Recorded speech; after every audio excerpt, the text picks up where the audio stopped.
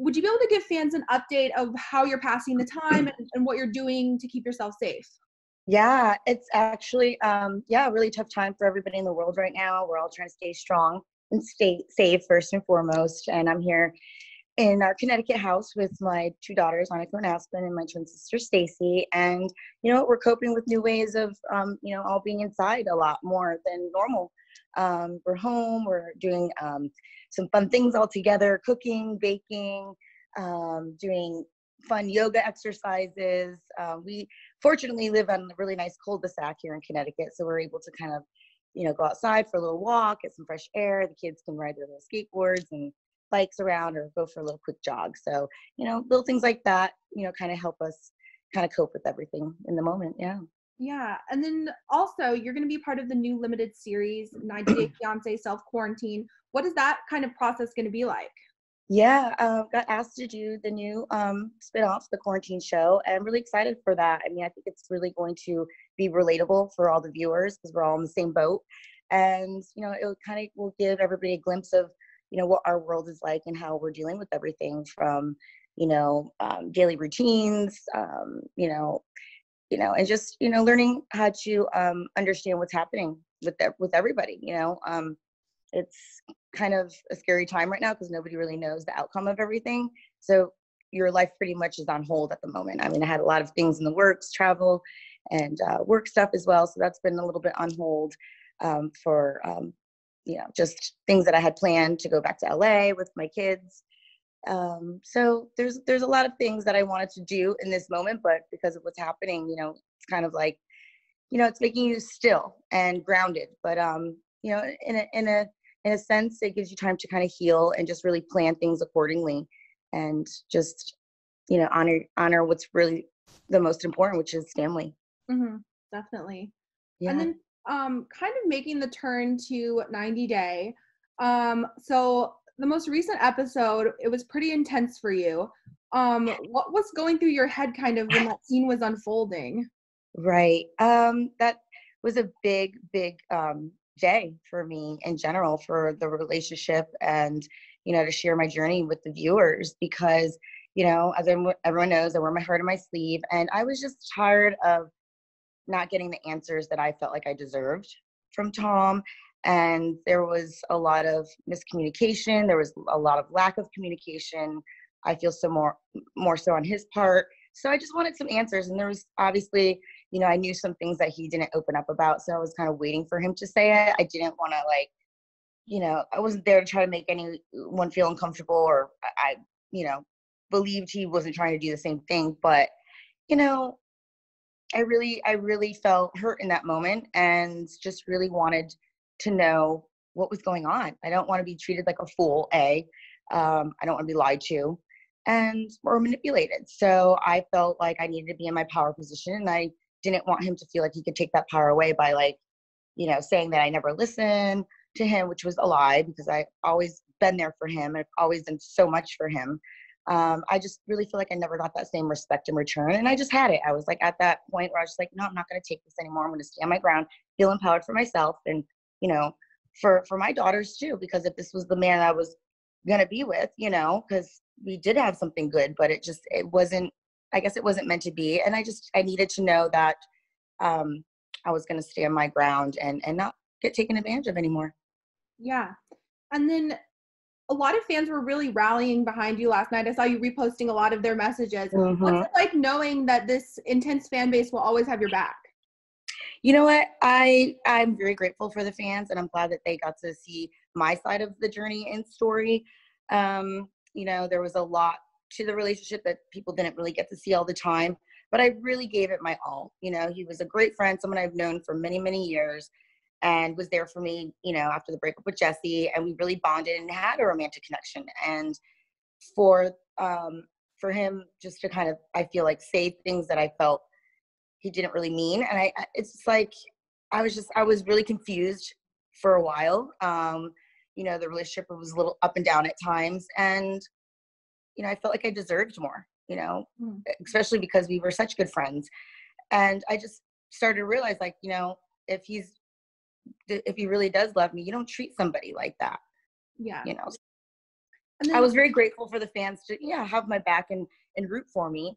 I do get a lot of like hate online and stuff like that, but I just ignore that. And I felt grateful that they could kind of understand, what I had went through, because it was hurtful. It was very hurtful. And I am not here to be played for a fool in relationships. I want love like everybody else. And I knew he lied. So I was just like, not going to chastise him for it, but I don't need to be treated that way. Definitely. And what would you say is the biggest thing that you've learned from your relationship with Tom? The biggest thing I learned from my relationship with Tom was, self-love. Love yourself first. And, you can be open, you could be giving to a person, but I do realize now, that I should have, told him what I wanted out of a relationship more so than not. I was always kind of a yes person. I was a big giver in that relationship. And I think at times he did take advantage. And I think he knew that deep down inside. Mm-hmm. So I learned, not to do that in relationships anymore, because I do deserve better, and you're giving your power away in a sense. And if it's not reciprocal or feels right anymore, you just have to listen to your gut. And that's what I was doing in that moment. I wanted to feel empowered for myself and honor the love that I have for me, because, it's not going to work if you don't love yourself first too. So I learned to feel more empowered. And then if you could go back, would there be anything that you'd change maybe, or are you just the past is in the past? For me, I like to say the past is in the past. I don't regret anything that happened in that episode, that scene, or that time in life with Tom. I just wanted a little bit more respect, communication. I mean, when you say you love somebody, and he was still saying that. And I mean, I remember on my way to Malta with my sister for our birthday, we wanted to celebrate together. It was very hurtful when he didn't really call like he promised he was going to call, FaceTime for my birthday. I waited all day and all night. And, I was there for him for his birthday. I was in England when I went to go see him soon after his birthday, but, I wished him happy birthday when it was his birthday. And, I even bought him some stuff in England. I remember we went shopping, and it was like a slap in the face. It was a little bit of a low blow. And it was just like a lot of little things over a period of time that I felt like he was doing that just didn't show his love. And I didn't want to have to keep questioning that. It was like I was getting dangled by a string. He was dangling Darcey, and I didn't like it. And would you say that maybe that birthday text message was the first major like red flag that things were kind of going in the wrong direction? Well, because we tried to give it another go, especially after the tell-all and stuff. And he was in, the States for a little bit for that. And then he went back, and we were going to give it another go. So it was like, I wasn't chasing him, for communication. It was just, he was just very distant. And I'm like, well, that's weird, because he was saying how he wanted to make plans to come visit me and the kids in Connecticut for a while. And it just never happened. It was just, I was getting different stories. Every time he went back, it was a different story.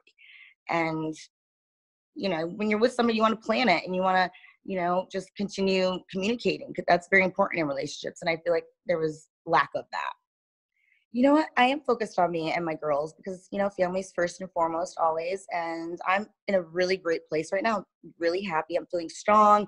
I'm working on my revenge body, so I'm feeling good. And for him to make that comment about my weight was unacceptable. I was shocked. Yes.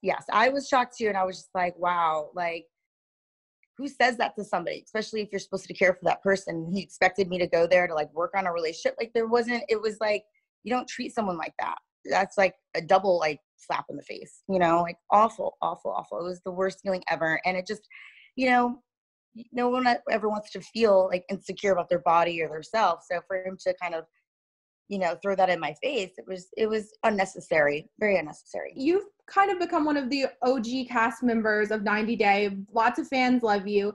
But what advice would you give to some of the new couples on how to handle online criticism? Yeah, you know what? We just have to really stay strong and own your own worth. Don't let anyone try to say anything negative to you or about you. A lot of rumors get spread. They're not even true. It's just a bunch of like just negativity that nobody should have in their life, especially now with what's going on in the world. So, my tactic is I ignore it, because otherwise it just fuels everyone's fire. And it's just, I try to just like nip it in the butt and not really respond to it.